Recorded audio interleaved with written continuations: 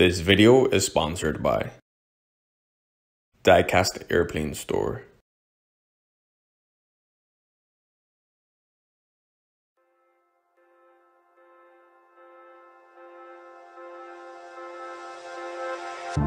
Hello YouTube, welcome back to another review video. Today I would like to review EMIRATES Airbus A310-300 by AEROCLASSICS. Starting with the mold, the only flaw I could find is the shape right above the cockpit area, which has a little bump and instead should be a little more rounded. Besides that, the rest of the fuselage looks great. The colors appear to be an exact match to the real one. The print is outstanding. The wings are nicely done, but there are several flaws in this area.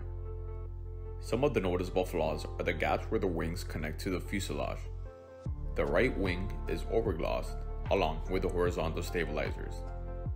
Other flaws include the landing lights are painted in the wrong place and the wing fence should be white and have the airline's logo. The pylons and engines are plastic, but nicely done. One flaw is that there are some nicks on the rim of engine number 1. The inside of the engines are just a gray color, but the engine exhaust looks like the right color. The landing gear seems to be made from metal, and the wheels appear to be rubber.